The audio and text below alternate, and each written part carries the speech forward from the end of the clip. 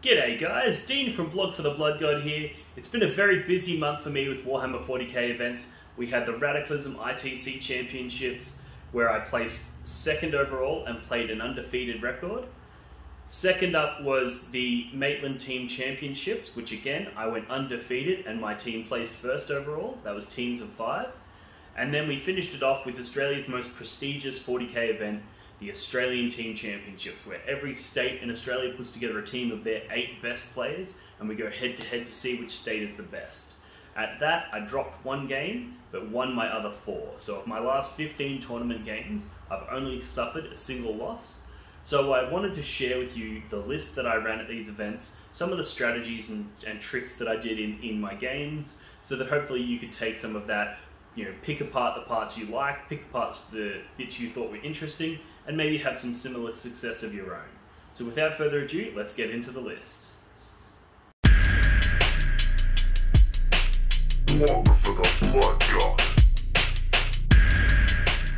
Alright, let me start by running you through the list. So it's a pure Emperor's Children Chaos Space Marines list. You'll have to forgive me, it's not the prettiest. With back-to-back tournaments, I really didn't have time to sort of make every model the prettiest, so a lot of them are sort of thrown together from a bits box and then some basic paint slapped on them just to get them tournament ready. But yeah, so Emperor's Children, CSM Battalion. It's led by a warlord here, which is the Master of Executions. Now, I believe that this cunt has a legitimate claim to being the most powerful for his points unit in the entire game. He's a 65-point character. He has a warlord trait called Flames of Spite, which basically means on a 6+ to wound, he does an additional mortal wound. And then his Axe of Dismemberment also does, on a 6+ to wound, a mortal wound. So basically every time he rolls a 6 to wound, he does 2 mortal wounds on top of the normal damage. And then with Veterans of the Long War, you can make that a 5+ because it's on a 6+, so if you add 1 to your wound rolls, you're now doing it on a 5. So basically he goes in and on a 5 up to wound, he does 2 mortal wounds in addition to his normal damage. Then his relic is the Raiment Revulsive, which basically gives him reroll hits, wounds, and charges. So basically you can put prescience on him, so he gets +1 to hit, and he goes in and he hits on 2s, and any 5+ to hit gives you an additional hit. And then basically you can reroll everything that's not a 5 and fish. I call it fishing. So you fish for 5s. Then you're going to, and out of those 6 attacks, you're probably going to hit 8 times. Then you're going to roll those 8 wound rolls, and any 5+s do 2 mortal wounds. And again, you can re-roll everything. So anything that's not a 5+, you can, if you want to, re-roll them and fish for those 5s. And he just puts out a shit ton of mortal wounds. There's a few other strats that you can use on him that are really good, such as every time a model dies, he gets to make an additional attack. So that's really good if you go into a big unit of something where you go, cool, I'm going to go in with my 6 attacks, I'm going to get 8 hits, I'm going to kill like 4 or 5 models, and now I get to make an additional 4 or 5 attacks, which again explode and do all the same stuff. So basically this one guy is a single model that's 65 points and a couple a relic and a warlord trait, and he just fucking kills everything.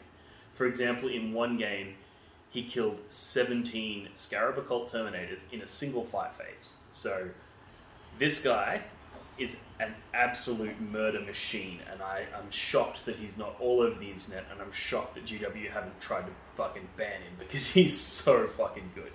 Anyway, he's my warlord. My second HQ choice, I've given the Chaos Sorcerer. He's there for prescience and warp time, and for 1 CP I can swap out one of his psychic powers, which is normally Smite, for Delightful Agonies, and that allows me to put a 5-up Feel No Pain on a Terminator unit.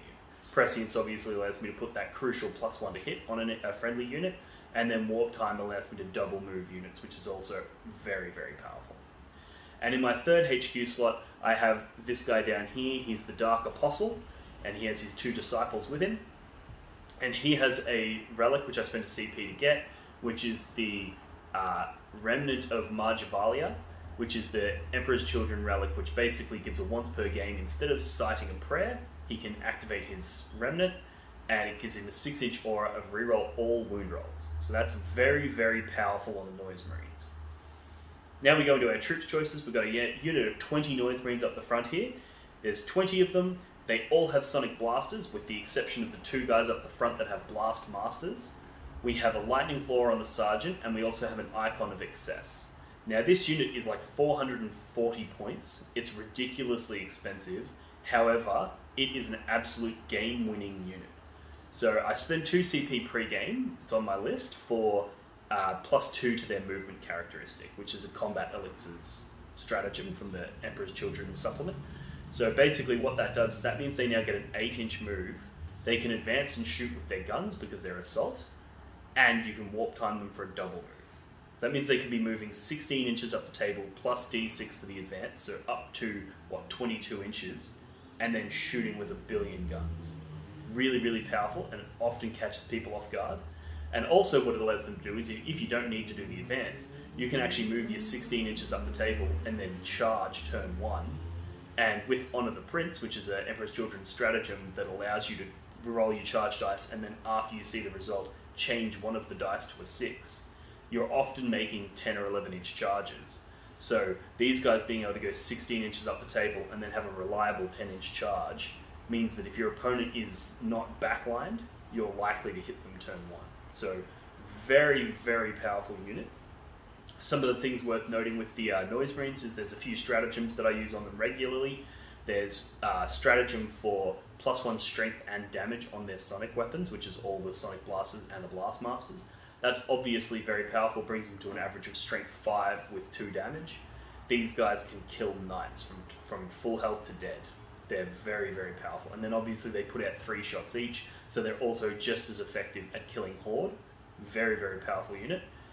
You can pair that with Veterans of the Long War for +1 to wound, so now they're strength 5 with +1 to wound, which means they're wounding things like knights on 4s. And then obviously the once per game reroll all wounds relic from the Apostle means that they're wounding knights on 4s with rerolls, wounding Marines on 2s with rerolls. They're very, very strong. And then obviously there's the Endless Cacophony strat that's been around since forever, 2 CP, double shoot. So the amount of damage these guys put out is just fucking insane. It's absolutely, like, even through 2-up armor, because there's no armor piercing on the guns, except for the Blast Masters, but most of their guns are AP0. So you'd think 2-up armor saves are going to be a problem, but not really, because if you're putting out 120 shots that are hitting on 2s, wounding on 2s with rerolls, like, even just custodian units just evaporate to that, because eventually they're going to start rolling 1s, and then you're doing 2 damage with every 1 that they roll. It's really, really strong. So that's my first troop choice. Then we've got a unit of 10 cultists here, and a unit of 5 CSM all on the front. Now basically they're there for doing things like banners, holding backfields, screening out, that sort of stuff, the pleb stuff. The reason that I went with cultists and CSM is merely because of points. If I could afford the points, I probably would have done 2 units of CSM. However, the cultists were very good because it's a unit of 10, they're able to string out and create a bigger footprint, which is better for backfield screening and those sorts of things. Whereas the Armor of Contempt on those Marines is very good as well. So often when I was doing my screening, basically the cultists would be at the very, very back of the army, and they'd be creating that big bubble out the back, and then the CSM would be the ones that would be pushing up and screening out a flank. Then we've got a Rhino, trusty old faithful Rhino, which has 8 chosen with it, right? Now the 8 chosen, they've all of them have got lightning claws, and 4 of them have chainswords. The sergeant has twin lightning claws, and basically this unit goes in the Rhino with the Master of Executions and the Sorcerer. And what that does is that allows me to keep all of those things safe, out of line of sight, and with the changes to barrage, not many things are killing a Rhino that's out of line of sight. So it sits out of line of sight, and then basically the Sorcerer can then disembark to wherever the Noise Marines are, so that he can put the buffs on them, put the warp time on them, that sort of stuff. So it deploys kind of centrally. And then that Rhino basically sits there ready to counterpunch. So if somebody comes in and they blow up the Noise Marines and they kill all that stuff, they're basically going to put themselves in a position where next turn the Chosen are going to be able to disembark out and kill them, or the Master of Executions is going to be able to do it, or both, depending on the situation. But basically they position themselves and stage for a counter charge, and they also disincentivize your opponent from going in on those central objectives, because they know if they come in, they're going to get hit by this stuff. So basically the characters and the Chosen go in there, and the other thing that's really good about that is Emperor's Children have a 1 CP strat to redeploy a unit, and if you put all of them in the Rhino, you can then redeploy the Rhino for 1 CP, and it's kind of like redeploying all 3 units for 1 CP. So basically, generally what I'll do is I'll put the Noise Marines on one flank of the table, the Rhino on the other, and then depending on which direction I want to go, I'll either spend a CP to redeploy the Rhino over here with the Noise Marines, and I'll go in that way, or I'll spend a CP to redeploy the Noise Marines over with the Rhino, and I'll go in that way. So that way, basically, it's 1 CP, and no matter where you want to go, your entire army can go there. Very, very powerful strategy. And then we've got, obviously, the Armor of Contempt, making these things just too good to turn down. So I've got 3 units of 10 Chaos Space Marine Terminators, all of them with Lightning Claws. 2 of them have Melter Guns on everyone. So a unit of 10 with Combi Melter Lightning Claw, unit of 10 Combi Melter Lightning Claw, and then a unit of 10 with Combi Bolter Lightning Claw. And yeah, that's the list. So basically the strategy of the list, really, really effective, and it worked pretty much exactly the same in every single game, is I would take, Raise the Banners High was 1 secondary, the Long War was 1 secondary, and Stranglehold was another secondary. And the one that I would change out is if they had something like Assassinate they were vulnerable to, or Bring It Down, or something like that, I would swap Banners out, because it was often the one that I scored the lowest in. But basically I'd operate off of that base template, is those are the 3 that I take. And then basically you'd put all 3 Terminator units in Deep Strike reserves. You'd put the chosen characters in the Rhino. So you'd deploy a Rhino, a unit of Noise Marines, and then the Cultists and the Marines. And basically the Cultists and the Marines would deploy your banner on your home field. Then your Noise Marines would move out into the middle 2 objectives, and that'd get you Stranglehold for your 3, and then they would shoot stuff. Then from turns 2 onwards, you're dropping Terminators in, you're double shooting with the Melter Guns and blowing a bunch of stuff up. Then you honor the Prince, you charge onto one of their objectives and take it from them, and that gets you your Long War and supports your Stranglehold. And you just do that over and over. You just keep sending Terminators in, blowing them up off of their objectives, taking it, scoring the Long War, and then continuing to hold your Stranglehold. And then in turn 2, the CSM and the Cultists, after raising the banner on your home field, they move up and raise it on the next 2. And you keep moving forward like that, defending those 3 objectives and taking all of theirs. The Noise Marines are an exceptionally powerful unit when it comes to Stranglehold, because you can basically put them up in the middle of the table, so they get the Stranglehold turn 1, because they have that 8-inch move and they warp timing often.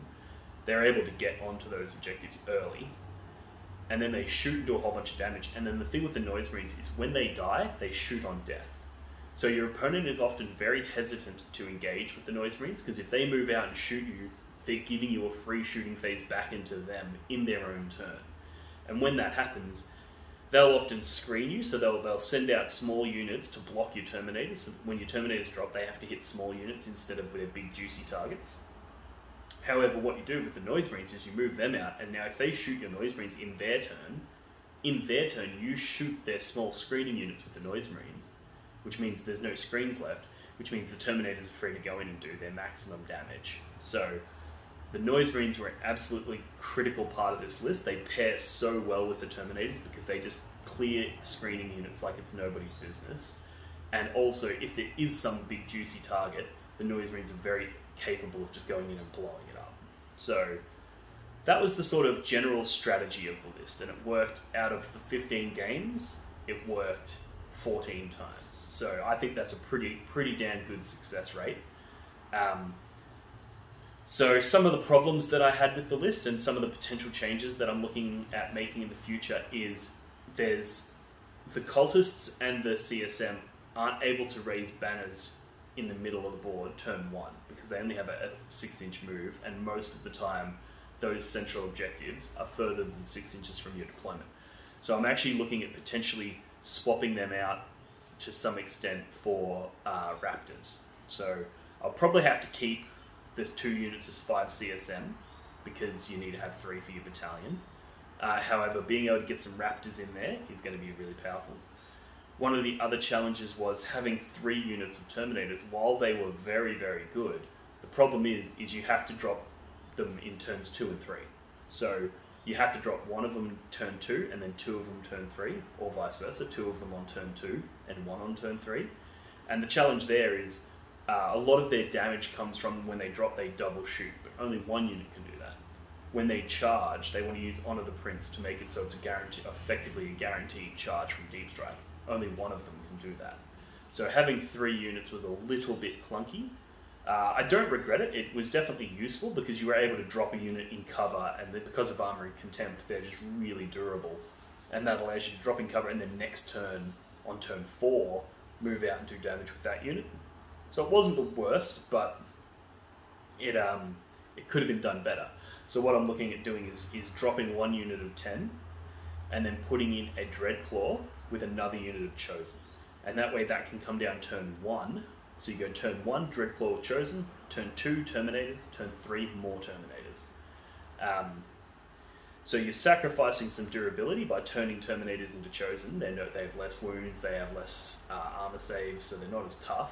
However, being able to go in turn 1 is a massive power boost, and it also allows you to score that long war on your first turn, and also just apply huge amounts of pressure to your opponent in that first turn. So that's one thing that I'm looking to change, is swapping Terminators out for more Chosen, using some of the points left over from that to put in some Raptors, potentially dropping the Rhino, because even though redeploying like that was very powerful, if I'm dropping the Rhino for a Dreadclaw for the Chosen, now I don't really need the redeploy because I'm just deep striking. So it just means that the characters will be a little bit more difficult to wield, but it's something that I'm toying with the idea of running. So I'll definitely keep you guys up to date with how that goes. But yeah, some of the other really interesting things with the list that I sort of learnt throughout the process of running these games, because basically I submitted the lists for Maitland Team Challenge and the ATC at the same time. So I'd locked myself into running an identical list for those two. At Radicalism, the list was slightly different, but the general sort of theme was the same. But yeah, at those 2 events, since I'd locked myself in, I was actually playing the same list for those 10 games, which allowed me to sort of learn and figure out different tricks. So one of the challenges, like I said, was that your CSM and your cultists aren't fast enough to raise banners turn 1. What I realized partway through one of the events is I could, instead of putting the Chosen in the Rhino, I could deploy the Rhino on the front line with the CSM in it, Chosen behind it, and then turn 1, disembark the CSM out 9 inches, and then embark the Chosen in. And that way I end up with the same situation, because then the Rhino can move off with the Chosen inside. So you end up with the same situation where you've got Chosen inside a Rhino with your characters, but you've just granted your CSM squad an extra 3 inches of movement, which allows it to get up the field, raise a banner. So they raise a banner upfield, the cultists raise a banner downfield. And the thing about the cultists is they can go, okay, we're on the backfield objective, but we can string out, and then in their movement phase, they can string out a bit further, raise a banner back here, and then in their next turn, move across and raise a banner over there. So it was able to do banners quite effectively. But yeah, so that's something I'm looking at potentially changing. Piece of advice for people who want to run a list similar to this, if you want to play with it, just before the new CSM Codex comes out and invalidates everything I just said. A few pieces of advice is that you'll probably get tabled every game. Almost every game, I was left with nothing on the table. Even the games where I was just absolutely poleaxing my opponent, I still ended with nothing, because you drop a unit of Terminators down, they double shoot and blow up a bunch of shit, then they go in and charge, they kill something, take that objective, but then in your opponent's turn, they just put their whole army on that Terminator unit and kill it. And then next turn, you drop down more Terminators, do the same, and they just kill you. And then at the end, you're like, I have nothing, but I scored massive amounts of victory points in the first 3 turns. Like, you're getting Stranglehold, you're getting Long War, and you're getting banners every turn. And you're dominating them on primary, because you're just going in and blowing them off of their objectives. So you're dominating them on primary for the first 3 turns, you're dominating all the secondaries, and then basically you'll feel the tide turn, where you've got nothing left, and they're just rolling you up. That's where the Rhino with the Chosen and the Master of Executions come in handy, because basically they've rolled you up, they've killed all your Terminators, they've killed all your Noise Marines, you've got, like, your CSM are dead, your Cultists are dead. But then this little Rhino can just, Chosen can jump out this way, the Master of Execution jumps out this way, and you just blow a whole bunch more shit up, and they're just like, wow, that Rhino is just busted. Like, the amount of damage that its contents can do is huge. And people generally ignore it. So That's something worth noting, but it is worth noting that you will get tabled, and that's okay. That's part of the plan. This list is designed to go in and have a really strong first 3 turns. Let your opponent have a strong turn 4 and 5. You have strong turns 1, 2, and 3, and that just wins. You just win games that way. So it doesn't matter if they get a 12-point primary on turn 5, because you got a 12-point primary on turn 2, and 3, and probably 1. Like if you go in, well, not on 1 obviously, but you know what I mean. Like if you go in and have a really strong turns 1, 2, and 3, and just really punish them and really just destroy as much of their army as you can, and score as many of your victory points as you can on those first 3 turns, then it's pretty much smooth sailing from there. Some of the challenging lists. So I played Tau twice, and both of those I thought I was going to lose, but managed to pull wins out of them. So Crisis Suit units with all of the Iridium suits and all of the shield drones and all of that shit with their neg 2 to your charge strat, where they can basically, the photon grenades or whatever it's called, where they make you neg 2, that's really, really hard to crack, because the Terminators drop down, they double shoot the melter guns, but the Tau player just takes it all on drones, shield drones, and it just does nothing. And then you go, cool, well I'm going to charge you, and then they go, cool, you're neg 2 to your charges. So now you actually need to roll an 11, which with Honor the Prince isn't that hard, because basically you roll 2 dice, as long as one of them is a 5, you turn the other one into a 6, and in you go. And if neither of them are a 5, you spend a CP to re-roll both, and then if one of those is a 5, you turn the other to a 6. So you essentially have 4 attempts at rolling a 5+, but it does fail, and it really does hurt when that happens, because now you're just sitting ducks for the Tau to shoot you. And the other problem is, even when you do get in, if you don't have your sorcerer, if he's been taken out and you don't have prescience, you're not killing that Crisis Suit unit, even after you make it into combat. Because the Iridium suits pushes your Lightning Claws to giving them a 4-up save, and if they've put the 5-up Feel No Pain on them, the Sense of Stone or whatever it is, your Terminator unit's going to hit and it's going to bounce. And you're going to be like, wow, I just threw everything I had, kitchen sink, at this Crisis Suit unit, and it didn't die. And that hurts. The key to the Tau matchup is wielding the Noise Marines well, because those Noise Marines almost kill an entire Crisis Suit unit. If your opponent lets you double shoot them, then you will. You'll just kill a Crisis Suit unit from full health to nothing, even through the 2-ups of the Iridium. So it's worth noting that the Noise Marines are your savior in the Tau matchup, so the key there is keeping them safe. So you need to find a nice ruin where you can hide your Noise Marines, put your Rhino and your CSM and your Chosen out and your Cultists out to sort of create screens, so that if they do deep strike on you turn 1 using the stealth suits and the teleport homer, just make it so they can't get an angle on your Noise Marines. That's all that matters, because then if they do that and they go, cool, dropped in, boom, blew up your Rhino, blew up your Cultists, blew up all of this sort of stuff, you're like, okay, cool, that sucks, you just killed a bunch of my stuff, but then the Noise Marines are going to be able to come out and they're going to be able to kill that unit of suits that dropped, and then hopefully they only have 2 of those suit units, and then you can sort of just try to play around the other one. Maybe try double team it with 2 units of Terminators dropping at the same time and going, cool, that's 30 melter gun shots, because 10, 10, and then a double shoot for another 10. 30 melter gun shots is pretty spicy, and if you shoot the Noise Marines in first, they're going to start taking them on the Iridium, which means that then when the melter guns hit, they have to finish taking them on the Iridium, and they can't put them on the shield drones, so that can help, but the Tau matchup is definitely a challenging one. Unfortunately, I didn't get to play any Eldar except for a Drakari list. So I played Drakari on one of them, but none of the new Craftworld Eldar. I also played a Harlequins list. Harlequins is not a problem for this list at all, because the Noise Marines are just so efficient into killing them. Because you get just so many shots, it doesn't matter if they're light and you can only hit them on 4s. You're like, that's cool, I've got 120 shots, I'm going to hit you like 60 times, and then when you're doing 2 damage and no AP, but it doesn't matter because they've just got invulnerable saves anyway. The Noise Marines are so efficient into the Harleys, you just put them in the middle of the table and they'll just win the game for you. And then the Terminators, obviously, they drop down and they do a lot of good work there as well. So Harlequins is not a big problem. Same with the Drakari. The Drakari on a really dense table can be a challenge, because they can make it hard for you to get those shots into them. But your offensive profile just is really good into their defense. So the noise rings do massive amounts of work there as well. And also, a lot of the Drukhari stuff isn't that good at killing Terminators, so because your Armor of Contempt, you can get good 2-up saves against most of their stuff. It's not that big of a deal. But I didn't play any Craftworld Elder. And I feel like the Craftworld Elder are probably a problem for this list.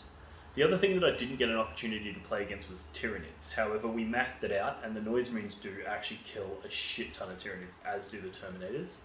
And one of the things that the Tyranids are renowned for is the amount of damage that they put out. But the thing is if I deploy the Noise Marines back, they're not hitting the Noise Marines until the Noise Marines hit them.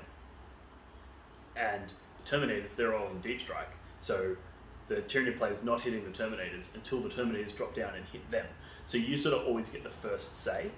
And I feel like that is going to be very critical in the Tyranid matchup. So I'm not too worried about Tyranids. I'm not too worried about the Eldars. The Tau are a concern. However, I did manage to beat 2 Tau players. So maybe I'm just being a little conservative with my estimations on that game. But yeah, the Tau could potentially pose a problem.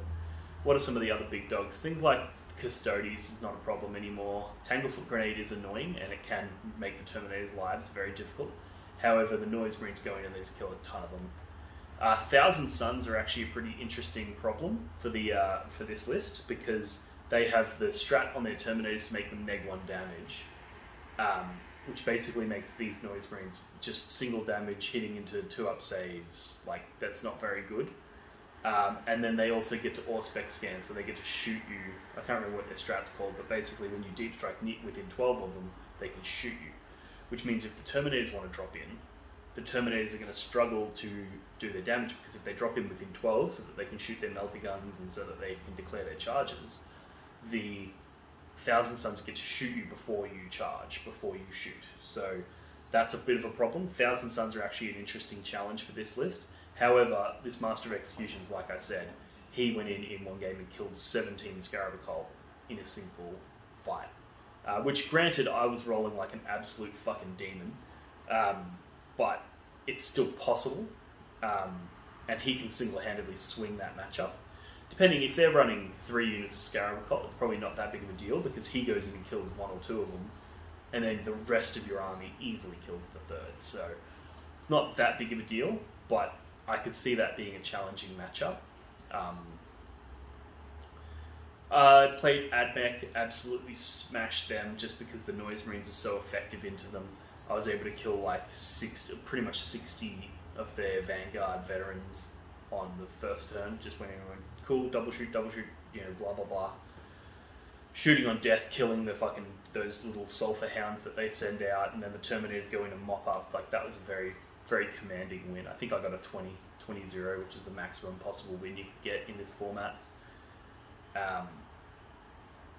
So yeah, overall, very strong list. I'm very happy with it, and I'm actually not looking forward to the upcoming CSM Codex, because I feel like we've just got to sort of hit the ground running with Armor of Contempt on this, really dialing that up to the next level, and it actually makes this list really powerful. So yeah, this is the Emperor's Children list that I've been running. This is some of the results that I've been having. I hope you found this video interesting. Make sure to like and subscribe so I can keep you up to date with the changes that I make to the list going forward and some of the results from upcoming tournaments. And yeah, make sure you comment below what you think. If you're running something similar, I would love to know what you're running and what results you've been achieving with your Chaos Space Marines or similar sort of lists. And if you're not running it, I'd love to know what you think about this list and whether or not you think that your list could actually go to toe-to-toe with it, and how you think you would fare if you came across this on the tabletop, what you think you would do, how you think you would play it. And yeah, until the next time, have a good one.